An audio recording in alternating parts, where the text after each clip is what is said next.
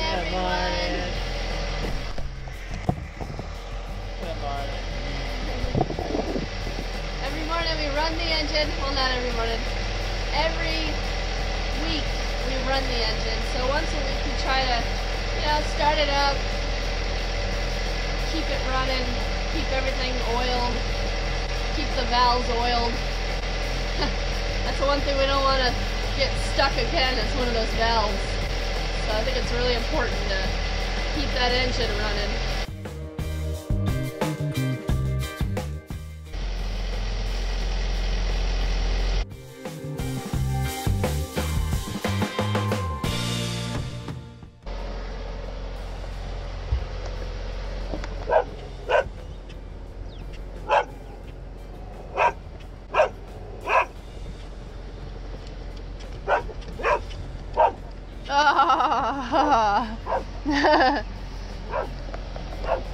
Layla's a good boat dog.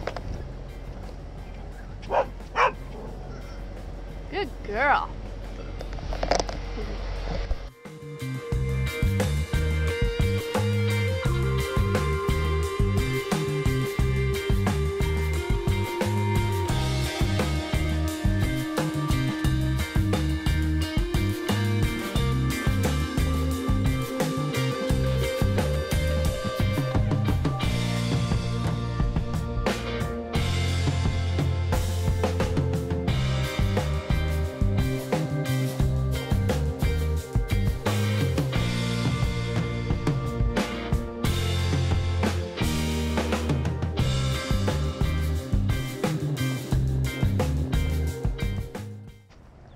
Is that growth?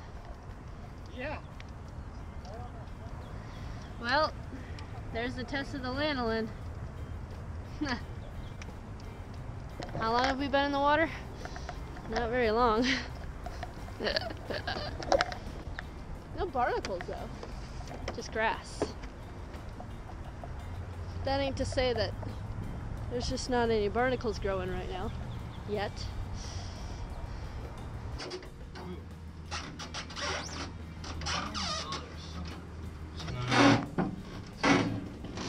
Oh, jeez. Okay, want me to take that? And the little ladder? And the little I can get the ladder.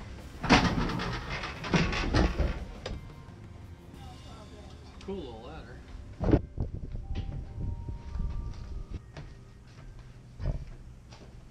To drop them off at the warehouse whenever.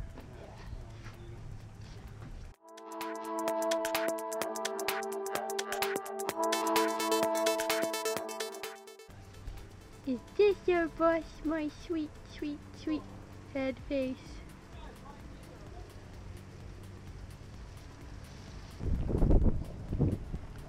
That bee was looking at me. A couple things on the bus I noticed. I can actually hear the clutch. So we found that our clutch cable was too tight, so we loosened it up, and now it shifts so much better too. But I could actually hear the bearing kind of whirring when I would engage it. Like when I push down on the clutch, then I could hear the bearing start to kind of make noise, like this low rumble. And then as soon as we loosen the clutch up, where the clutch actually goes down to the ground, and then when you let off, it engages. It's so much better. It's interesting. I've always heard people say that they could hear what's going on with the engine, and I couldn't before because the engine was so loud. But now that the timing's right, the engine, we can hear it. The only other thing I've noticed is it's lagging a little bit, and it's probably something to do with the carburetor, or maybe our what's that called? The choke? The choke might not be working right. And I learned how to kind of do that, how to maybe see if it is working or not. Walking around the death lines. We call them death lines.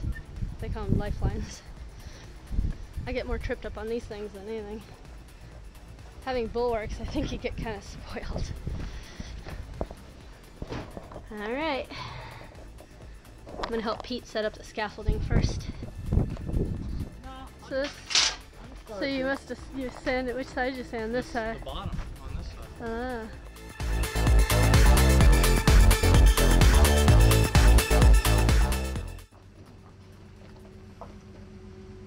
and it's such hard paint that when I tried to sand with 80, that it wouldn't feather out. It chips really easily in some places, but other places it's super hard, and I could go through like 500 things of sandpaper, or I could use the heat gun and be done in less amount of time and less amount of money, because sandpaper costs money. So anyways, I'm gonna get started. First things first, with paint, you always want to make sure you have a NIOSH mask to protect from the fumes. I don't know what kind of paint this is. I think maybe it's easy epoxy, but she says it's easy epoxy, but it's pretty hard, whatever it is. Might be just because it's old.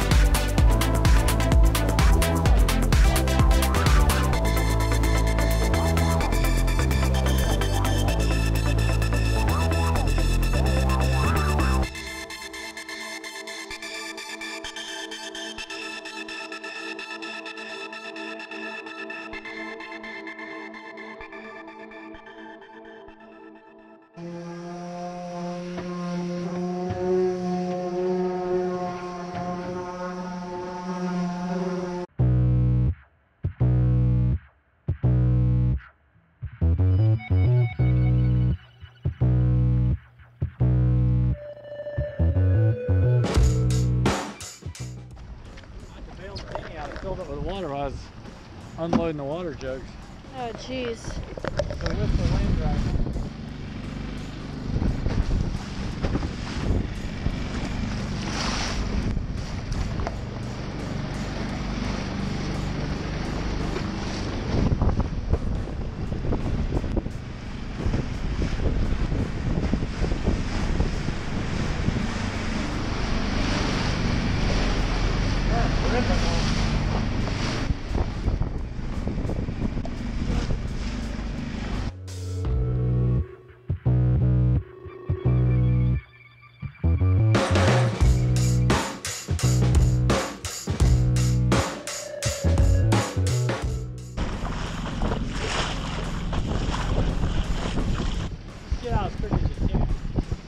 Okay. I won't even get the shower bags, I'll just grab the line. Yeah, best thing is just to get out. Your weight holds the valve tight on.